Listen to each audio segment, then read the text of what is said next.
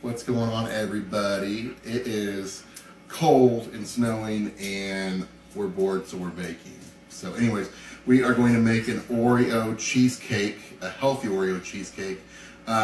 This isn't my recipe. I got this recipe from Remington James, but I did a few things differently. It tastes really, really good, so we're going to go over how to make this. So you're only going to need a few ingredients. Autumn, come over here really quick. If you look at this crust, the crust is already done. The crust is made of Oreos. You're actually going to use Oreo cereal, 120 grams, and then 170 grams of Greek yogurt. Mix it up into a batter, and then put the batter on a cake pan. Okay. From there, you put it in the oven at 320, actually 400 for 10 to 12 minutes, and get it out of the oven. While you're doing that, this is where you're going to make the batter. So you have 2 sticks of fat-free cream cheese. You have, how much Greek yogurt?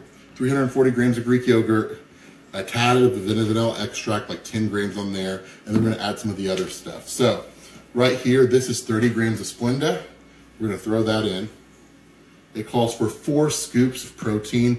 So most protein, like per scoop's around like 29 to 32 grams of actual weighted protein. This one by Condemned is 34, so I guess we're gonna go a little bit over on the protein. We're gonna add 4 scoops here.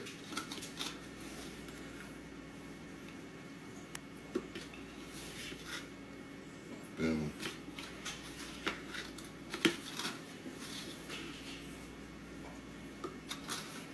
And then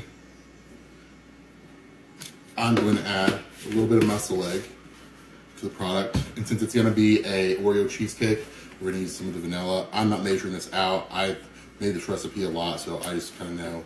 I go by feel. I would say if I'm actually measuring it, it might be like ½ cup to 3/4 of a cup. Okay. And actually, when you start blending it, it's going to make it a little bit easier consistency-wise. So our bottom is made obviously with Oreos and Greek yogurt in here.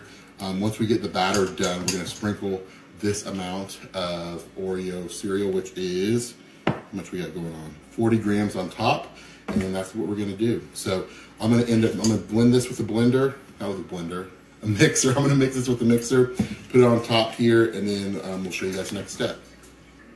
Can you trust me with the mixer? Yeah. It's just so funny because I'm not a baker. It's not even on. Do we not have power? Shit, Brent! That's ceramic. I don't know what's going on. This is what he just threw. Just throw it down. I don't think we have power on this outlet. Oh, we don't, because look, the microwave's out. Yeah. You done blew a fuse, bud. To the fuse box. I'm going to spray all this on you. And when this is done, you're getting no pieces of this. Woo! That's what you got to do while you mix.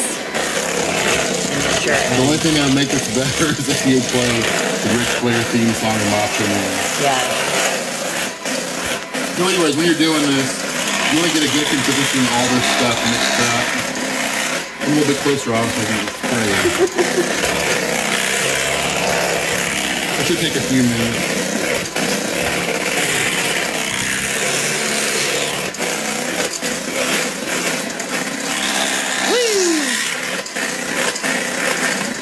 Thank you.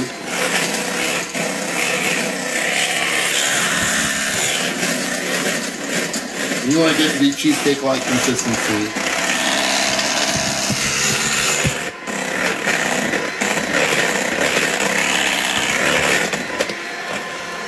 All you're going to do is spoon this on here, like so. Spoon. Hey, don't mess with the way I do this because it tastes good. That's all that matters. Trying to teach somebody how to make a healthy cheesecake instead of going buying one and getting fat.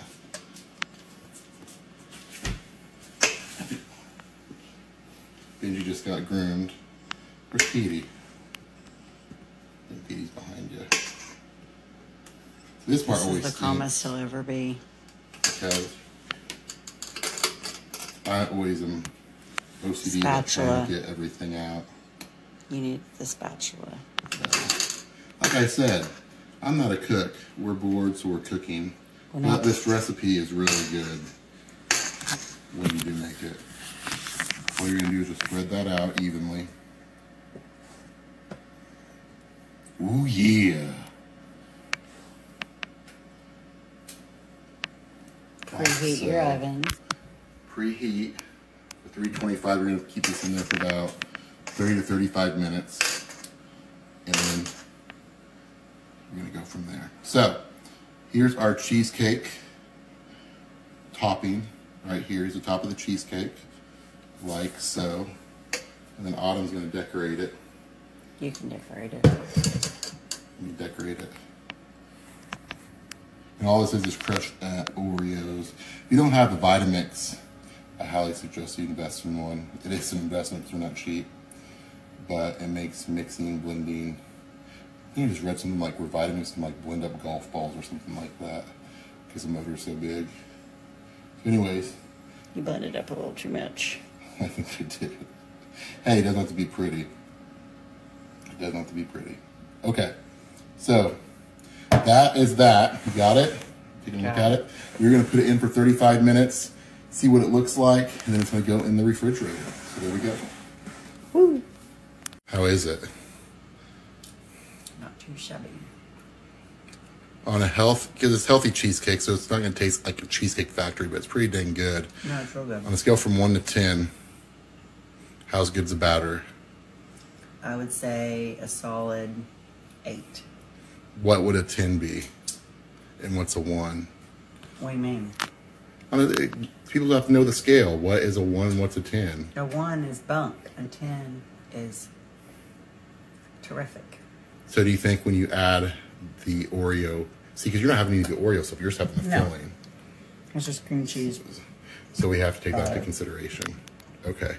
We'll see once it's all done what you're going to give them the recipe. Yes. There you go. Alrighty, so this has been in there at 325 for 35 minutes or so. You kind of got to check everybody's ovens are a little bit different, but zoom in there on them. Now this is the last stuff that I use. This stuff is the bomb. This stuff is amazing. It's confectioners.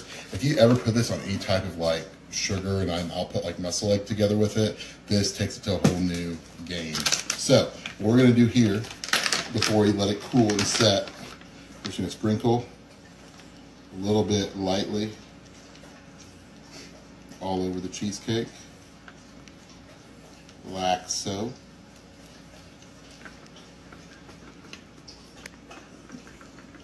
Lightly. That's fine. We all have different forms of lightly.